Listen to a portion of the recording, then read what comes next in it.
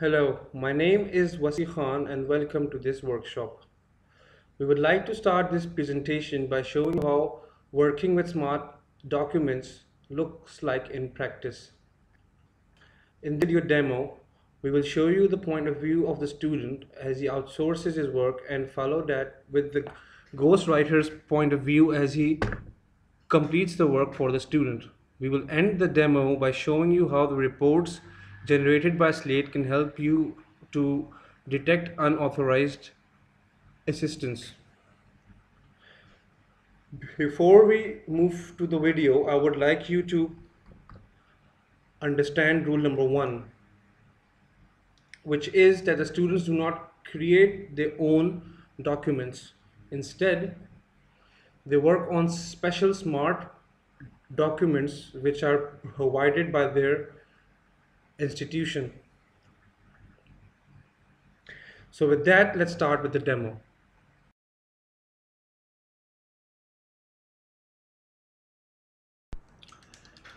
All right, since I am a student and I have this requirement of only working on this file, I'll just click it open.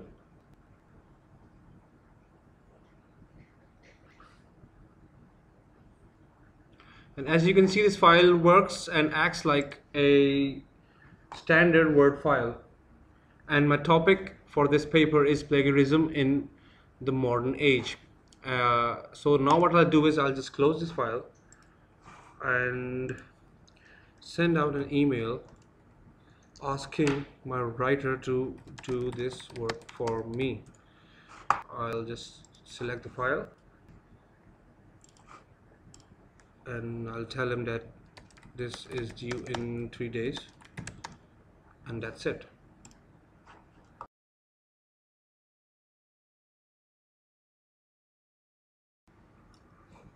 Hello all. So I am the ghostwriter and I have received this email from my client who says that he needs this work in 3 days and I only need to do this work on the file he attached. So what I'll do is that I'll download this file, save it, and once it's done, I'll open it up.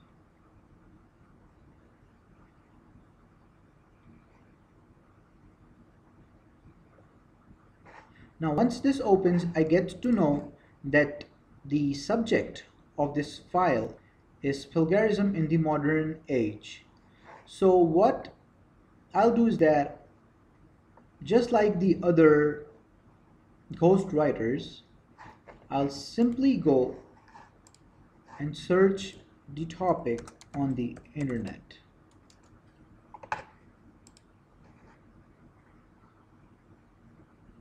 I'll open one of the links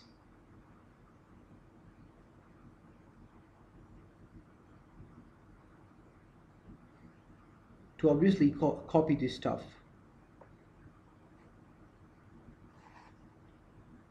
I'll just copy some of the text I find suitable and will paste it here. Now once I've copied the work from the browser, I can also copy some work from the document I already might have.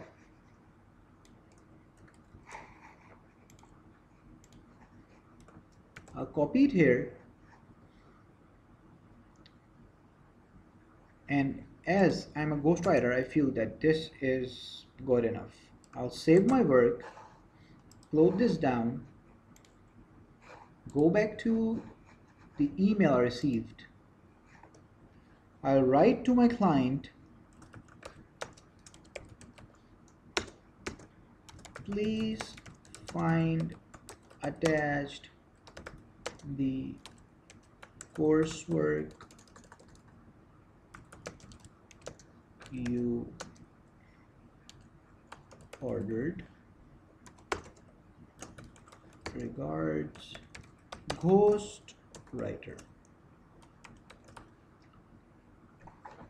I also need to attach the work I did for my client.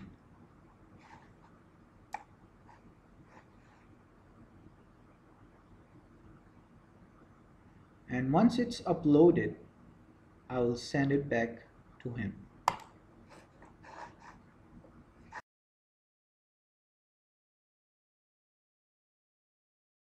Okay, so now let's look at the report of the student who submitted the paper we showed before. Imagine that the student is based in New York. The most striking thing you will notice is these two parts right here, the inspection summary and the access logs. We'll get to these parts in a minute, but first let's look at the text the student wrote. I can see that this first part right here was in fact copied from Wikipedia with the following URL. But what's more interesting is that I can see that this part was actually copied in by a computer in Karachi, Pakistan, which I feel is strange since the student is based in New York. As I scroll down below, I can see that even the second part was copied by the same computer from the same location. But this time they copied from a document instead of a web page. This brings us to these two parts in the beginning of the report. We just show that this document was accessed by two computers from two locations. It also tells me that the student took only 2 minutes to write a paper which was about 593 words, which is too fast for a human. The access log here shows a summary of the access history of the document based on location. And since most of these changes were not added in by the student's own computer, it is clear that this work is probably not original or authentic. All of this data just gives you insight into the activity of the student which you can't get anywhere else. The documents also contain more information like in how many writing sessions a student took to complete his paper and how long each session lasted. But the information presented in this report is usually enough to expose any wrongdoing. I hope you like this video demo and I hope that you will give this technology a chance to at least make cheating students think twice about outsourcing. My colleague Hassan will now provide you with more details in his presentation. Thank you for your time.